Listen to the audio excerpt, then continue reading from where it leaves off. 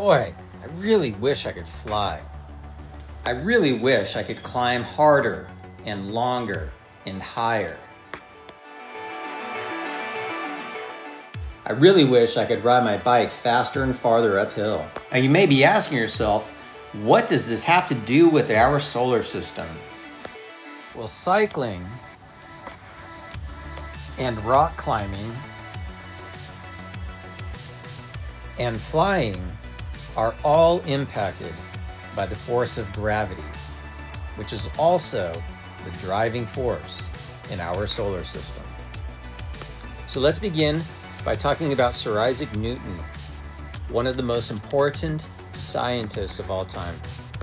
Newton is known for his laws of motion. So we're going to take a look at his first law.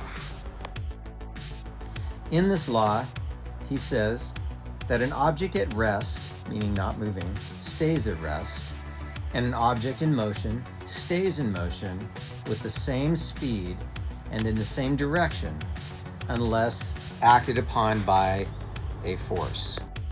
Let's take a look at Newton's first law in regards to riding a bike. When you're riding a bike on a flat road, it's relatively easy. Yes, there are forces working against you, such as friction, but it's when you turn uphill where you really start to feel a force, the force of gravity working against you. That's because as you're riding uphill, you're riding away from the center of Earth, while gravity is pulling directly down toward the center of Earth. When we think of Newton's first law in regard to throwing a ball, as you can see here, when Chandler applies a force to the ball, it flies through the air. It stays high for a time, but eventually the force of the throw is overcome by the force of gravity and the ball falls back to Earth. So now let's make the leap to the solar system and how gravity impacts and drives the workings of the planets around the sun. All right, so here I have my tennis ball attached to the end of a piece of fishing line.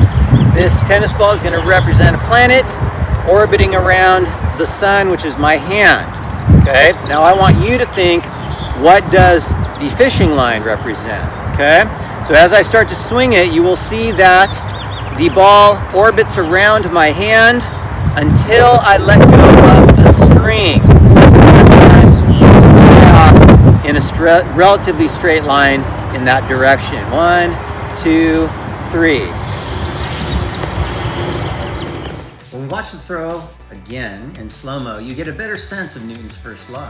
The fishing line is acting as a force on the ball, which causes it to move in a circular orbit around my hand. When I release the line, the ball flies off in a relatively straight line, just like the law predicts.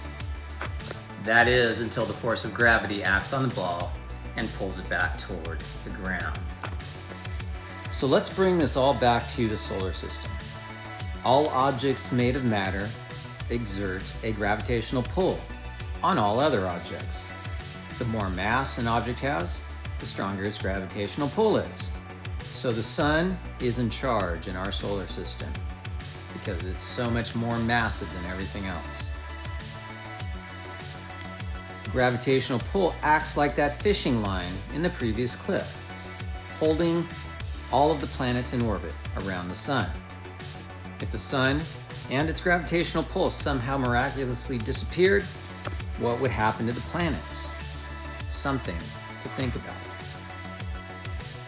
Please understand that in this short video, we've just taken a very quick on-the-surface look at gravity. This is a subject that we could spend weeks on, and as you know, we don't have weeks left in school. In the future, if you take a physics class or an astronomy class, you will likely dig deeper and deeper to get a better understanding of this interesting phenomenon. For those of you that are interested, to wrap up our study of gravity, you may want to complete the following investigation. In this investigation, you want to find a number of different objects. They could be balls, they could be stuffed animals, they could be your little sister. No, don't do that. They could be a piece of paper, a crumpled up piece of foil, really anything that will not damage the ground or the floor that you're dropping these items onto. In this investigation, what you want to do is take two objects at the same time. Hold one in your right hand, hold one in your left hand. Hold it in such a way that the object is below your hand when you hold them out to ready to drop. You don't want them sitting on top of your hand. You want your hands palm down, holding the objects. At the same time, as close to the same exact time as you can, drop both objects and record which object hits the ground first. It's very important that you drop the objects at exactly the same time. Create a data chart recording whether or not one or the other hits the ground first or if they hit the ground at the same time. Be sure to write a brief description of each object. Was it spherical? Was it a cube? Was it a flat piece of paper? Think about the results and what might have caused the results. Questions that you might have. For Friday's Flipgrid, if you choose to do this activity, go ahead and record yourself doing a few drops and then record your thoughts about your results and any questions you might have about this phenomenon. We will have one more science meeting on Monday to discuss your findings.